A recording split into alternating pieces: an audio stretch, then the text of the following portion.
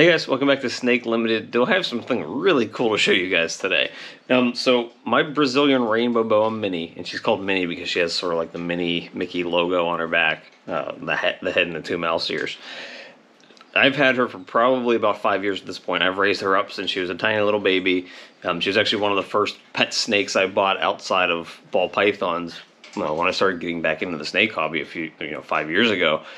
She finally had her litter of babies. Now, I assumed she was pregnant because she looked like she was ovulating all the way back in February. I was having a hard time finding information about Brazilian Rainbow Boas and the breeding process, but she was with the male that I had for quite a while. Well, here you go. This is what I came down to today.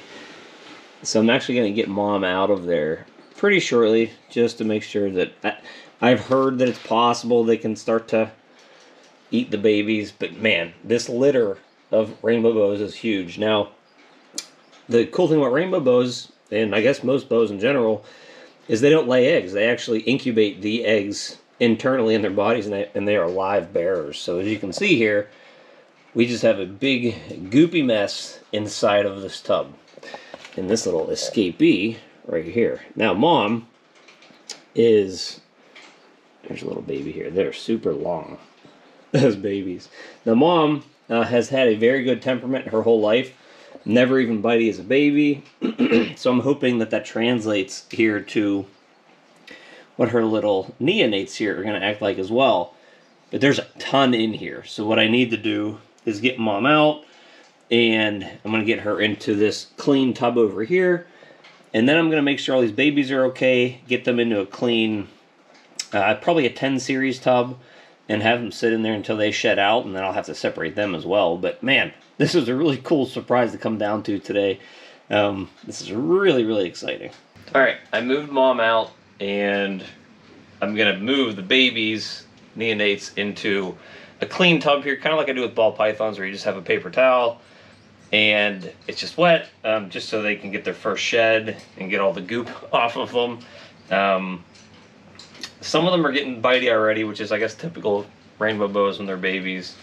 And some of them are actually still in the egg sacs, so I'm probably going to end up breaking those open to get them out, and then I'm going to move them all over in here, and we'll count them as we go along here, and I'm expecting to get quite a few nibbles on the way.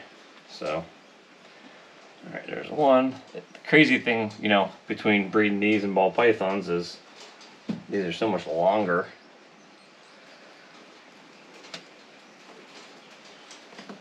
And thinner. So let's count as we go. See how many we have. 2 so far. They don't like to stay still, so we're gonna have some jailbreaks going on here. Alright. It is a complete disaster over here in this other tub, so there's 2. That's 3. Or 3. So I can't explain to you how messy it is in here right now. Especially where all the babies are in the middle still. There's 4. And it's kind of neat to see them in here with all this other stuff too. So you can actually see like all the differences in their patterns and the colors. Some already look a little more red than the other ones. Alright, ooh, slippery, I can't even pick them up. There's 5.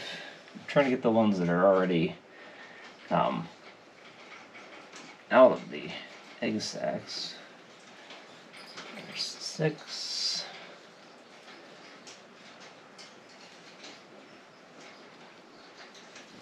Oop.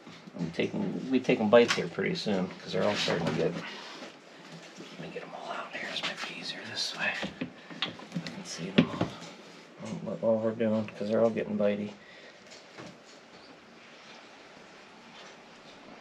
This one here, it's already trying to eat my finger. What is it, 7? 7. Except for the one that came back. Coming back. Nope, buddy. This is your house. This is your new home for a week or 2. 7. 8. There's a bite. 9. 10. when one bites, they all start biting, which is the funny part. So that's 10? Mm-hmm. Alright, let's get some of these ones that are out of the egg sacs. As you can see, big slimy mess. Big slimy mess. You can't even grab them because they're so slippery. Well, that one's getting out, John. Yeah, start. It's going to be harder than I thought. What was that, 10 or 11? Lost count too. I think 11. Alright, well, that's the all the loose ones. Let's get these ones that are still. Actually, make sure that they're not hiding in here because they do that too. I don't think there's any. Ooh, yes, there is. Look right here. Oh my goodness. There's a. Don't she's going back in the goop. Ow! Shit. That hurt. Got sharp little She's teeth. still on your glove. Sharp little teeth. She went right through the glove. Not that I expect this to help me, but I was just doing it to keep my hands clean. Yeah, they got sharp teeth for little babies. That was 12, I think. Moody little things. Yep. Take another bite.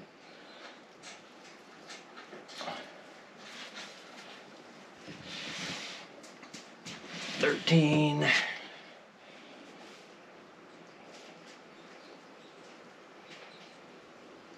They're fast too. Yeah. It's 14. Get in there, little butts. What was that? I say 14? Yeah. It's crazy they come out with such a bad attitude. I guess that's a defensive thing, but man, ball pythons are not like that. Am I at 15? Mm-hmm. I keep losing track. There's just so many. 15. That's this is not my blood, but that's how just messy it is in here. And I'll show you the mess after I actually get the rest of them out. But there's also a lot of them still. I can see their little heads hiding underneath all the cocoa. So there's actually a lot more in here than I thought. I think this is 16. Oh, I can't even hold it. They're so slippery. 16. I think, whatever. Man, I'm gonna have a lot of rainbow boas if everybody. I'm not even planning on keeping these. I just wanted to see what it was like to breed a boa. So I wasn't even planning on keeping any of these because I actually was just gonna keep them on. Obviously, because he's my little baby, my pet baby. But Gosh. A lot of rainbow boas. I'm gonna get in here a little bit. Like, look how just how much disaster there is in here. Just disaster. What is it, 17? Mm-hmm. Ooh, 17. This one's coming out. You can try to get, as I'm pulling them out of there. Was that set? This is 18? 18. 18. Look, this one's still in the egg sac. He's trying to poke his head out. I don't know if you can see that. How well it's going to come in.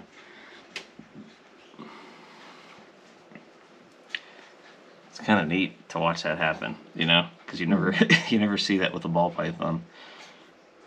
Look at this one here. He's trying to eat my face. I can't believe how sharp their teeth are. I mean, I've never taken a bite from a ball python coming out of an egg. And I've already had 6 of these try to eat my face off, and their teeth are freaking sharp. It went right through the glove. I think one's hiding over there. Yeah, I can see him. It's moving. Look, watch this guy. I'm watching. Yeah, look at him. Got some attitude. Let's see this guy hiding. Oh, I see your face right there, bro. Oh, there's 2. Oh my gosh. Oh. I guess I'm just taking. Wow. I guess I'm just taking these bites, right? I guess. Oh my gosh, John. I guess I'm just taking them. This one's actually really pretty. It's like more of a pink color. Maybe I keep one. You know, like if there's one that stands out a little more than the other ones. What was that, 18? I forget. I lost count. I got nervous. But they, I really don't know what the genetics were of the male or the female. The male I got as he was listed as a captive bred, just a male, just generic male. He's actually really dark in color. And the female was high red, but again, I didn't have any lineage info on her, so I don't know, you know, specifically what she was either, but, you know, there's obviously a difference in color. That one again is. I know, he's got my name. This guy right here. Wants to bite John. Come on. So, you know, hopefully, I don't know if they fire up after a shed or two, because some of these definitely aren't as bright as what Mom was. Is this 20? I think. I really keep losing count. 20. I'll have to rewatch the video. Watch this guy. Oh my gosh. You wonder why I'm afraid. Yeah, I mean, they don't hurt, it's just sharp. It's like getting stuck by a tack or something. Come on. Come on. Eat. Eat. I guess it's not going to be hard to feed them, right? I know you're going to grab the back of my hand, aren't you? Hey, look, he's still got all the crap stuck to him. So, the one issue, Brazilian Rainbow Boas are easy to keep in my opinion as adults. The bigger issue with them when they're younger, why they don't thrive, is their humidity levels need to be pretty high. So you need to make sure they have a humid hide that's very humid to make sure they thrive. That's usually, I think, people's biggest issues with in terms of husbandry when they're younger. But I mean, they're easy to keep as they're older, and they become big, beautiful snakes. And they typically have good temperaments when they're older. It's just they're notorious for being very, very bitey when they're young, and it's, you know, keep them safe. Keep them safe from predators if they're always lashing out and trying to bite somebody's face off. He's going. Escapee. Get in there. I think that's 21-ish, right? Ish. Sorry. 20. Here, let's see. This one here is still in the egg sac, so let's see if we can either get it to come out or pop it. Watch them right here. Let's see if I can kind of coerce them out of there. See, I just assumed they'd all come out like as soon as they're born, that they just... There's one head under here. I can see his little head. Mm-hmm. There's multiple.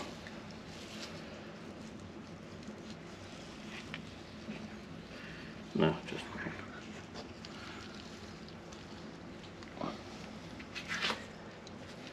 Nope.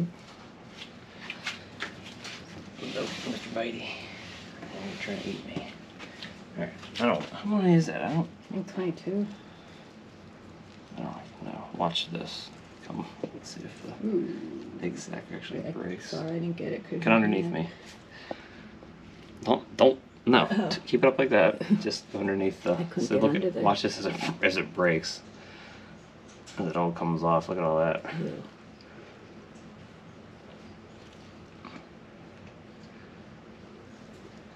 There you go. Get all the mess coming off. Look, there he goes, coming out. Look at that. Oh, man. Look at that. Alright, help him get out of the egg. Mm-hmm. What's that, 2,000 I have? Yeah, something like that. Man, they're going to be a pain in the butt to separate later after they all shed. Let's see what else is out here. I'm glad I had this in a tub to happen rather than in an actual, like a 4x2 aquarium, because that would have been a disaster having to clean that. He's coming out. Can you guys go in the back? Mm-hmm. No, get in there.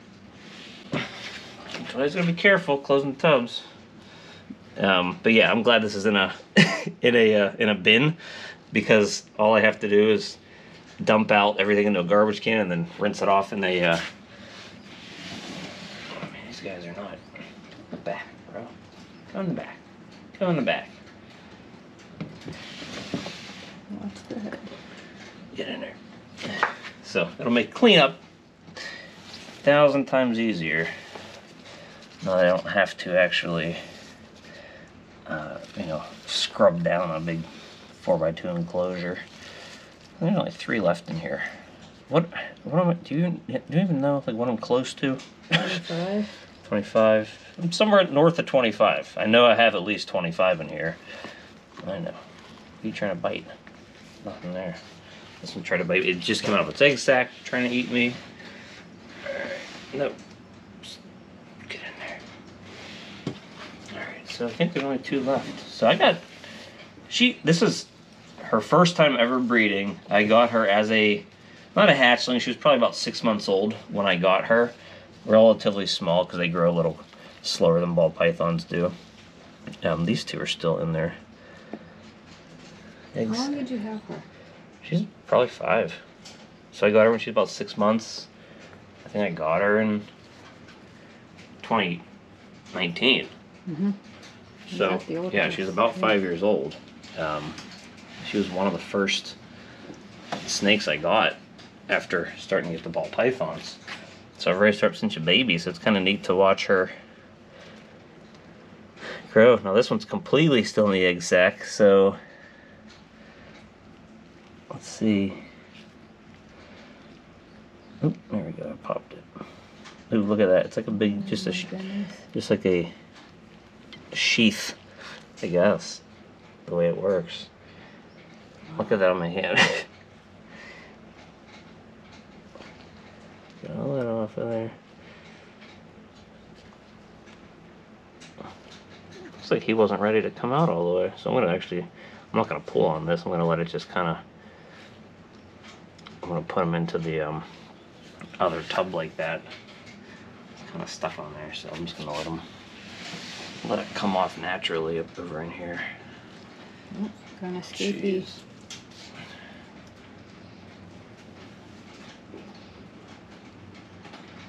It's funny when they bite, they all bite.